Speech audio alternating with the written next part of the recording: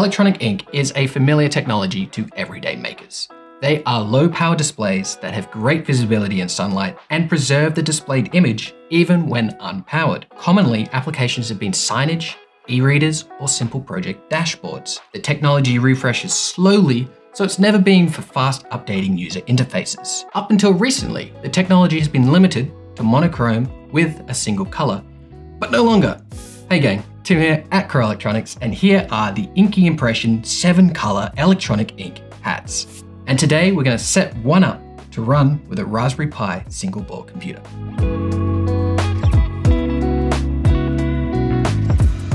This is the Inky Impression 5.7-inch 7-color 600 by 448 pixel e-ink hat. Hat just means hardware attached on top.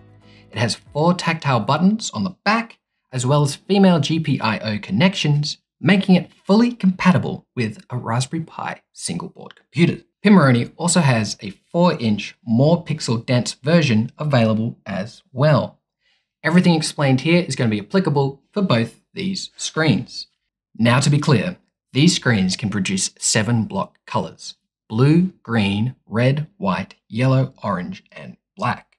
Inside these screens are thousands of tiny oil-filled bubbles, which are filled with colorful charged particles. Depending on the current flowing above or below these oil bubbles, certain particles are drawn up or down.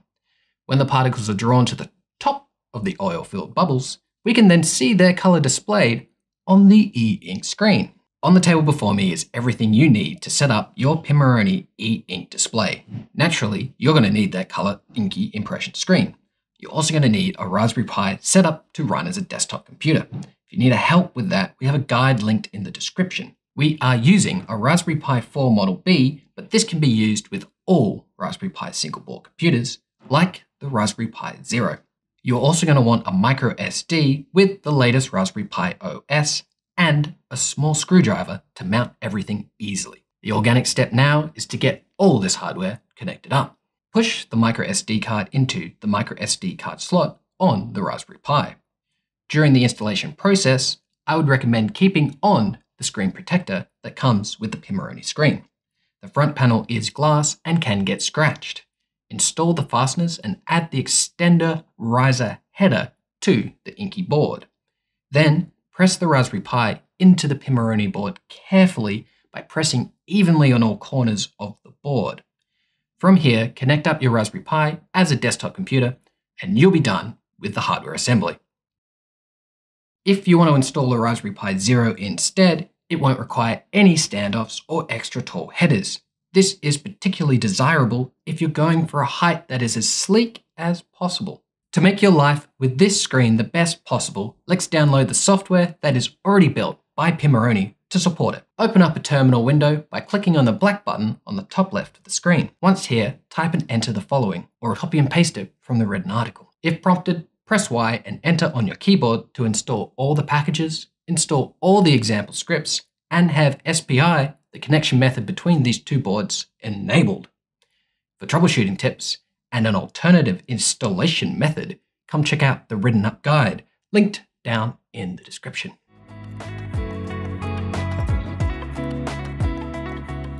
So here's how to display a simple image with a file name art.jpg. Open up the terminal window by clicking on the black button on the top left of the screen like before. With that open, make sure you have an image called art.jpg in the home/pi/pimoroni/inky/examples/7-color folder. Now we're going to type and enter the 2 lines one by one. The first line is going to focus the terminal to the location of the example Python scripts and goes as such: cd/home/pi/pimoroni/inky/examples/7-color. The second line is then going to summon the powers of the Python programming language to run that image script and select the image named art.jpg. Note that different file formats or names are going to work too, you just alter the second line appropriately. As soon as you type enter onto that terminal command, you're going to notice your screen go through a number of total page refreshes, so that way it can get all those colored particles to where they need to be. This will take up to 15 seconds to complete. No partial refreshing software with these screens yet. When it comes to choosing images, from my preliminary experiences with this display, everything hand-drawn looks fantastic, particularly comic strip panels.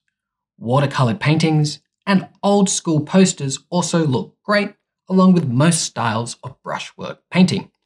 I found older film photographs have increased dithering when compared to digitally captured photographs, but both still look very sharp. Before moving on, let's take a dive into this image.py script and alter the saturation of displayed images. I'm going to right-click it and open it with Thonny IDE. Thonny IDE is just a Python interpreter, and you can use whichever one you'd like. Having done that, we're going to look down just a little until you see the variable named saturation. The default value is 0.5, and you can adjust that value from 0 to 1. Play around with the saturation levels to get exactly what you want on your specific image. On screen now is different saturation levels for the same image, so you can get a feel for what adjusting this setting will do for you. Once you've adjusted the saturation, make sure to save that file. It is good practice with these e-ink screens to clear them before displaying a different image. This prevents ghosting. Pimoroni created a Python script for us called clear.py, which I'll show you how to run from the terminal now.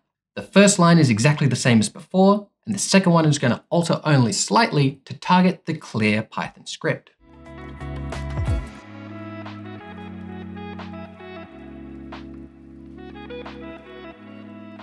There are other great Pimoroni examples here too, like the one for displaying a web page.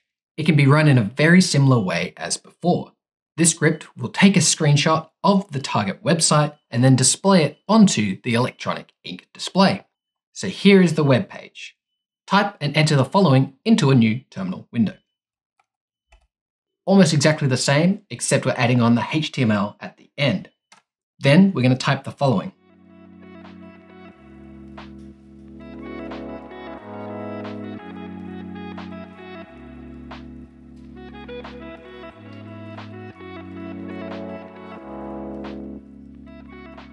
And there you have it, this Hello World website displayed on our e-ink. So if you can make a web page out of your project, then you can show it easily on a 7-color e-ink electronic paper. So let's also take advantage of these buttons on the back side of the Pimoroni screen.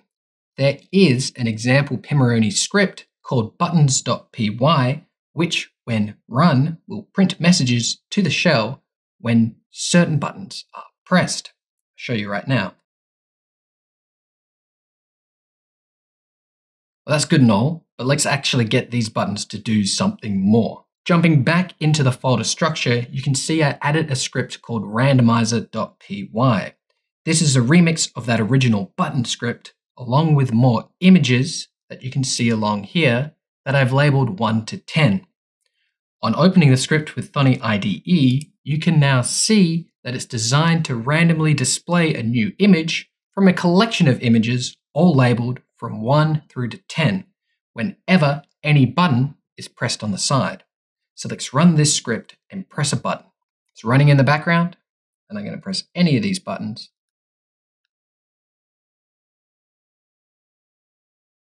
Just like that, our new image will come to life.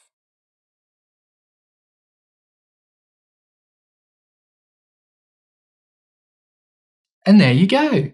To get this functionality easy and all the time, you're going to want this Python script to run on boot. I demonstrate exactly how to do this with cron tab in the full write-up guide. And if you actually want this script, it's going to be there too. Here is my current application for this sweet display.